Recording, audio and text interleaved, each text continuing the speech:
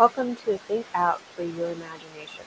This podcast is about the imagination of me, Jennifer Purcell, and other neurodivergents and neurotypicals, and how our imagination is still vivid because we are neurodivergent, and about my imagination I used to have when I was little and bringing it to life and sharing it with you. I hope that you enjoy this first episode and that you will be inspired to email me if you want to be interviewed about your imagination that you had when you were little. I will put my email in the podcast description for you. Chapter 6, Traveling for Charlie Style. I always wanted to be able to take my childhood house with me on my family vacations. So I would pretend that I could do this because I wanted to be able to sleep in my bed. I would imagine that you could fold it up into a pocket-sized shape so that it was easy to take it with you wherever you pleased. I was also doing that at my friend's house so that they could join me and my family on my trips. I always missed my friends when we went on our trips. The fact that I could bring my house and friend's house with me on trips made it fun because then we could play in any country we were visiting. Vacation was always an escape for me and my family from the busy lives that we had back home. We liked to go at least one new country each year. We also rented a car and explored the places that weren't that touristy. We did go to some of the touristy ones, but not all of them because we wanted to see some of the unusual places in that country that were not common for tourists to visit. We also used Rick Steve's recommendations when traveling in Europe because he had been to many countries there. He had many great suggestions on where to go, what to do, and what attractions to see. And when we traveled, we made friends, by not being friendly, but by trying to learn some of the basics of the local language of that country. We got lost in some of the places when we were trying to drive to, but eventually found our way by calling them. We also tried some of the local cuisines. We always would have a picnic meal from a local market that we would enjoy in our hotel room or outside lovely monuments such as the Eiffel Tower. We would also sometimes go to a third world country and do some service work there. We would connect with a local organization and do some microfinance loans for that community. Then we would build something that would help that community, such as a greenhouse or concrete stove. I know this doesn't sound like a typical family vacation, but it was a typical one for my family. We enjoyed them immensely because we felt good about what we were doing for those needed people. Once one travels for Charlie style, they will never want to travel any other way since it's the best way. It gives you the most flexibility. It also allows you to see touristy spots and non-touristy ones as well. So it's perfectly balanced because you get to decide how you want to travel. Chapter 7, My Wish. Traveling with my house, family, and friends in my pocket. I have imagined that I can travel with my house, like I said before, and family in my pocket so that they are with me wherever I go. I like doing this because then I'm never lonely and I will never miss them. I did this when I was on my international trips. We were usually traveling for 3 weeks, so I missed my extended family. But if I folded them up in my house, then I could take them with me. And that is exactly what I did. I loved doing this because then they could join me in the adventures that we had on our trips. They could keep me safe from the dark side, and they could also help me fight them. I also did this with my friend's house because I wanted them to join me as well. I did miss them too.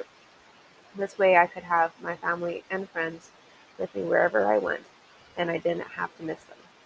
I enjoyed doing this when we traveled because I was able to share my adventures with my families and friends. I also was able to keep them safe from the dark side. I wasn't able to do this in college because I didn't need to, but I'll address the reason for that in a later chapter.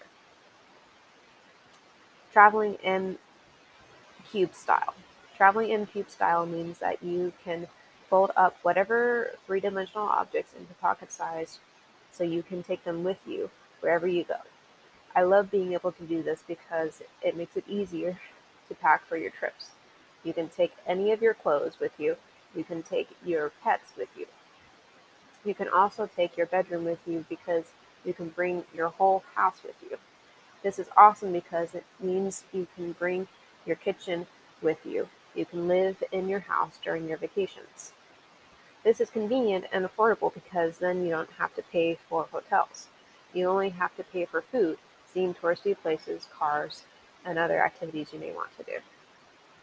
You can also bring your backyard with you if you desire to. Excuse me. This would be beneficial if the place you were traveling to was a desert or didn't have a swimming pool. My house has a backyard with a swimming pool, jacuzzi, orchard of citrus fruit, avocados, and a fire pit. So I am bringing my backyard with me on my vacations. It will allow me to entertain my family and friends. I may also be able to make some friends in the country I'm visiting with. And who wouldn't want to have friends in other countries that they visit in the future? No one.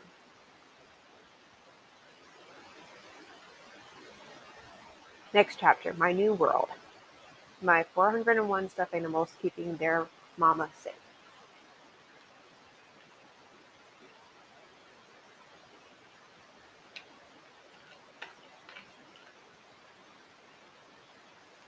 So my world has changed now because I can travel in cube style and have 401 stuffed animals that keep their mama and cube safe.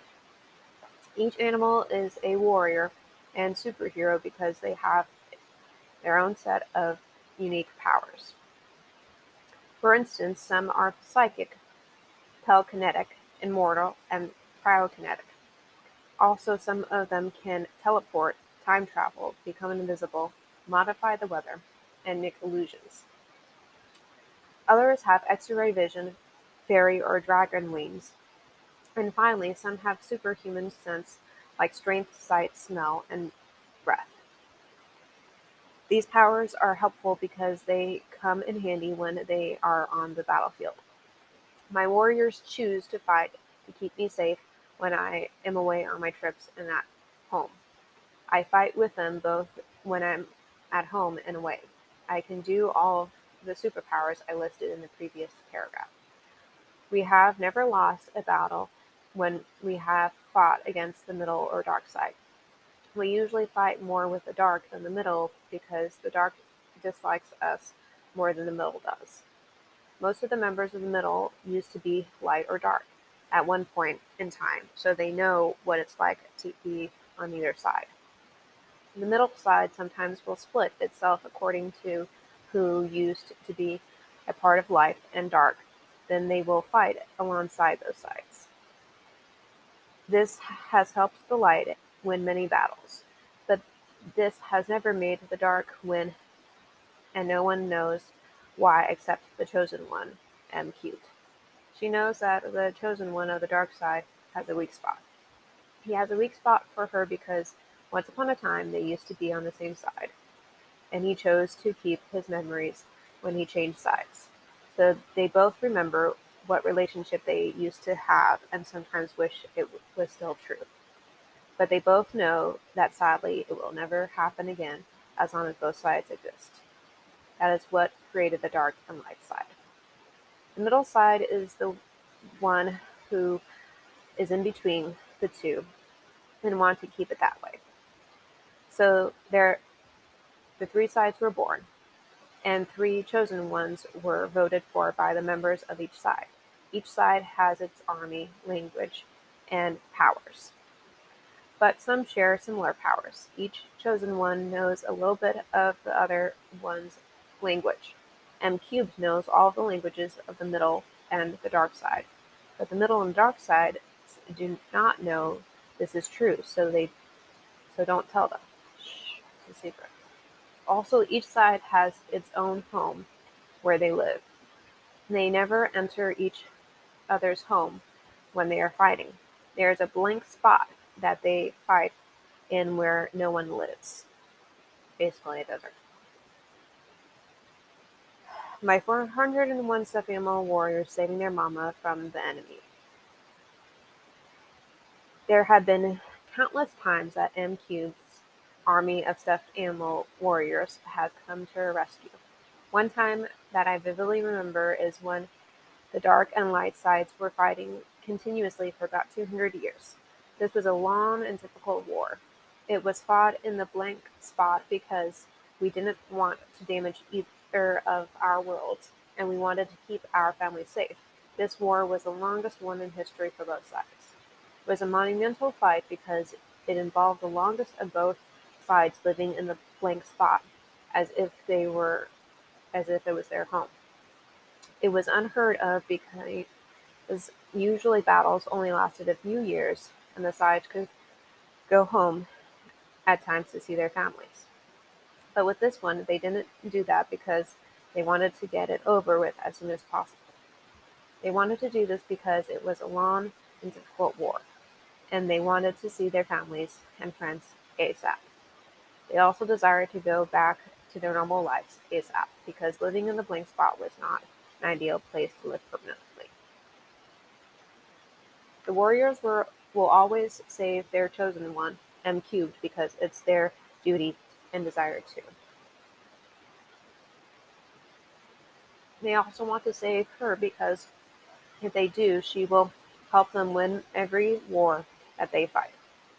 The warriors will always choose M-Cubed to be their chosen one because they know that she is the best choice. She's the best one because she has the most superpowers and knows the most languages and memories out of all of them. She has also been the chosen one for all the sides at one point in time of her past lives, which is rare. This is rare because usually the chosen one stays with one side only and doesn't cross over to the other sides.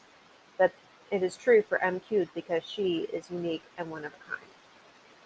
M-Cube's warriors will always protect her because it is their duty. It is their duty since she saved them countless times. I've been grateful for each time they have saved me, and I always will be. This is also true for them. We each know what it's like to feel the need to be saved because we have felt the need for it countless times, even though we rather not admit it. This is true because we don't want to admit that we need help. We used to think needing help was a sign of weakness, but soon realized that it was a sign of strength. It takes courage and vulnerability for one to ask for help. We will become stronger by admitting that we need help and accepting it, especially when we don't think we need it, because those are the times that we need it the most.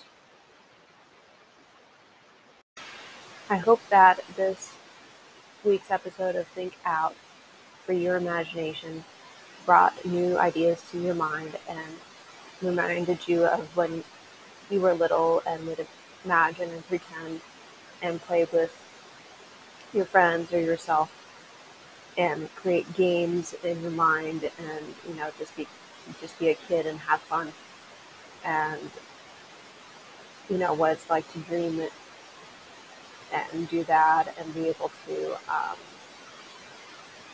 be a little kid again and believe in things like fairy tales and mermaids and